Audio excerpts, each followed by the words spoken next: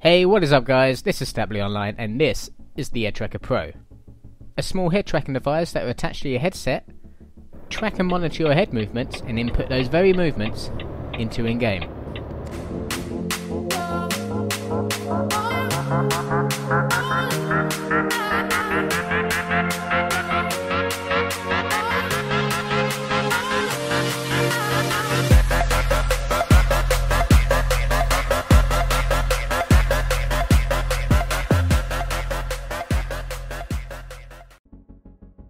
So to start with, I'm going to do a kind of a re-unboxing video. Within the contents you get 2 pieces of paper explaining what drivers are installed on your Edtracker Pro and how to calibrate your device, a micro B USB cable, which I must add is an optional extra, but after reading online apparently any micro B USB cable will work with the Edtracker Pro.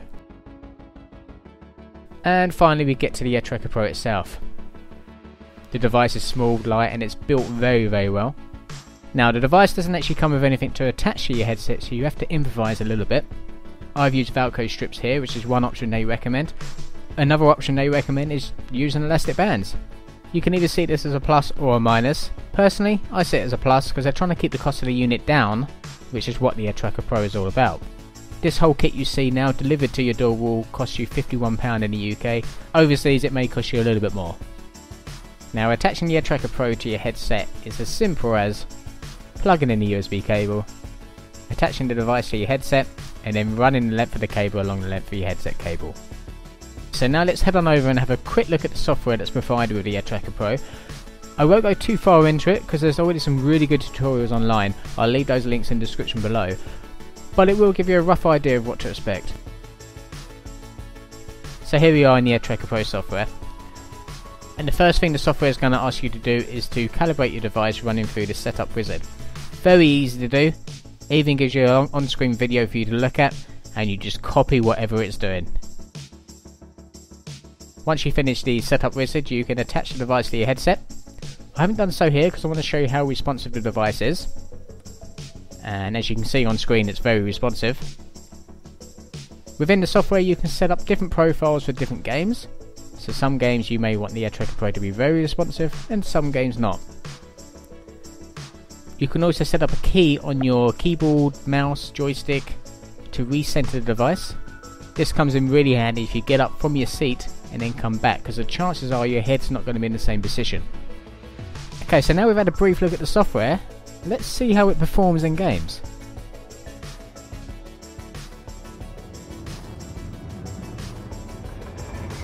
We're currently in Elite Dangerous, and at the moment the Edtracker Pro is switched off. In Elite Dangerous there's a toggle button you need to push, and it's your middle mouse button, so go ahead and push that. And now, as you can see, it's monitoring my head movements and implementing them in game. It's not quite center. When I'm looking at the center of the screen it's a little bit to the right, so I'm just going to hit the recenter key and much better. So you can really have a good look around your ships. You can also access your computer modules pretty easy, and the same as your navigation here. So rewind, I'm going to navigate somewhere so we can try and do a bit of bounty hunting, so I can show you how this affects when you're playing.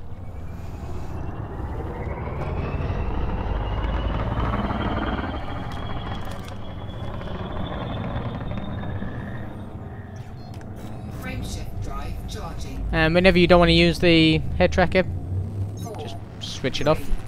Fine, do what you want, whatever.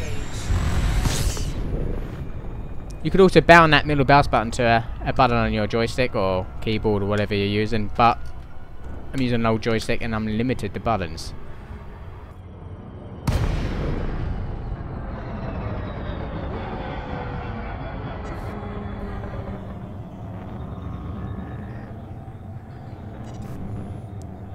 Okay, so what's great about the Edtracker Pro is that it's so much more immersive to play this game, like flying around this astrofield here and trying to locate your targets just by moving your head, which is so natural. So let's try and find someone. Got a few people here, so let's see what you've got on ya. He's wanted. Let's first warrant scan him. Oh, I didn't reload my cannons. So this could be interesting. Normally these little Imperial Eagles are not really worth that much. Oh, you're attacking someone now. Let's have a look, see what he's worth. Where's my contacts? James Matthew is your name. 10,000. Well, it's better than nothing.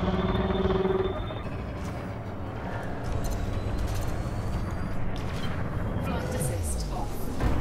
Flight assist on.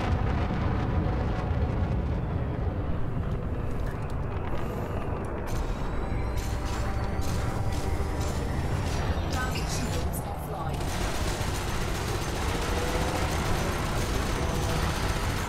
And there we go.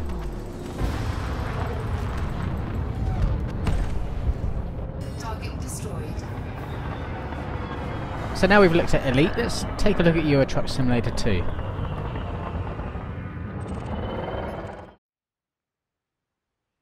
Okay, so here we are in Euro Truck Simulator 2.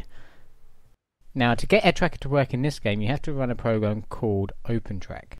I won't go into too much details, but it is very easy to set up, and there's loads of tutorials online you can check out. I'll leave a couple of links in the description.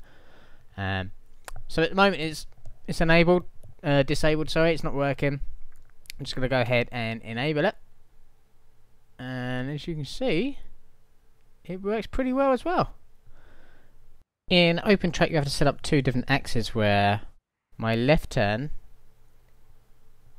is completely different to my right turn, because you can see the right turn you essentially look out the window and look behind you, and your left turn you only look to your left, and that's as far as you go. Let's start up, take it for a little drive, you can see how well it works in this.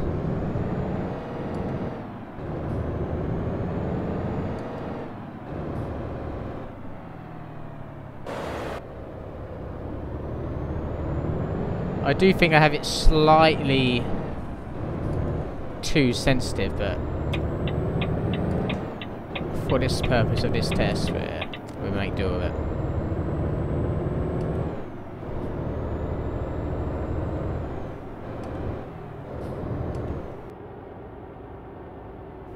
Let's head towards Cambridge. Checking your mirror is fine, just a quick turn. There's a slight dead zone, you can probably see that I'm moving my head now and it's not picking up. I've set that up on purpose. It can be quite sensitive sometimes. So, can we head left down here? Should we head left? Oh.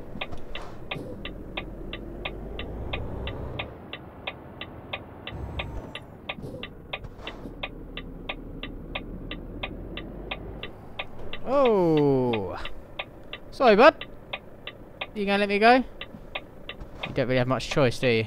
Yeah, thank you.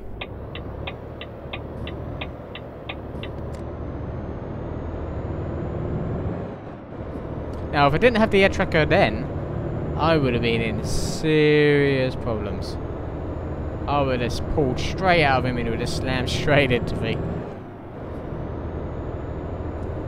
But that's Euro Truck Simulator 2. Let's test one more game. Let's test out Arma 3.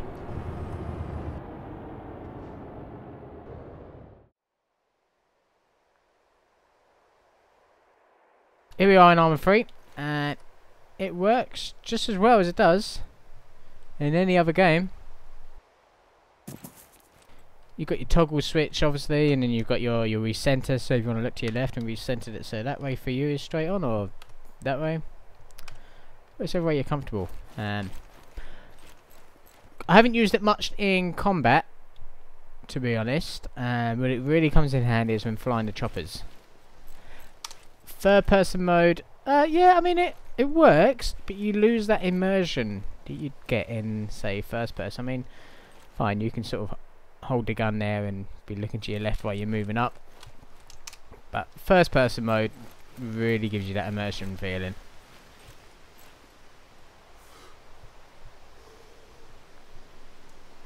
I do like it. Right, let me just show you in the heli quickly.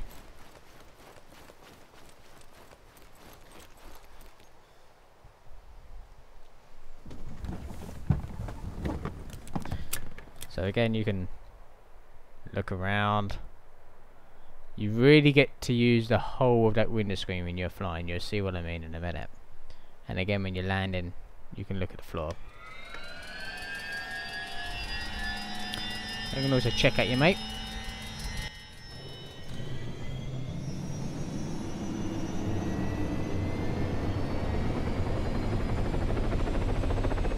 Again, if you prefer, you can go in that view just fine.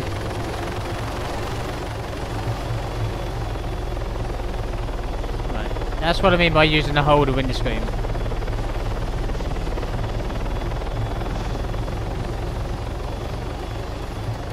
I mean, using the Edtracker and flying and chopping now makes it so much easier, where compared you'll be fixed in one position.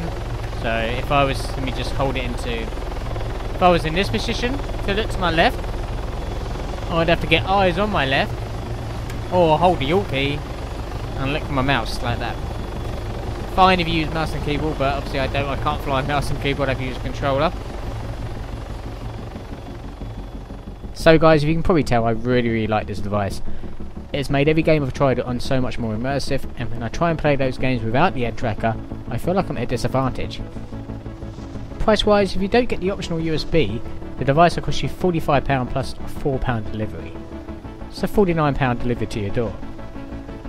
If that's too expensive for you, you can also build this yourself. Yeah, the guys at Edtracker will sell you the internals for you to make yourself. You may have to supply some parts from somewhere else, but hey, I mean, you could probably build one of these for around £22. And when you consider TrackIR retails at £160. Now I can't compare this to TrackIR because I've never used TrackIR before. I would love to try TrackIR and give it a go because it does look very good too, but for a cheap alternative, you have to admit this is really good. And you can make it even cheaper by not buying the case from Edtracker and do what Dave Compton did and stick it in the Tic Tac box. It's a win-win. Guys, if you're into your Edtracking and you're looking at it and you're thinking, hey, I would like to give Edtracking a go, definitely consider this little box. Thanks for watching guys. Like, comment, subscribe, and I'll see you in the next one.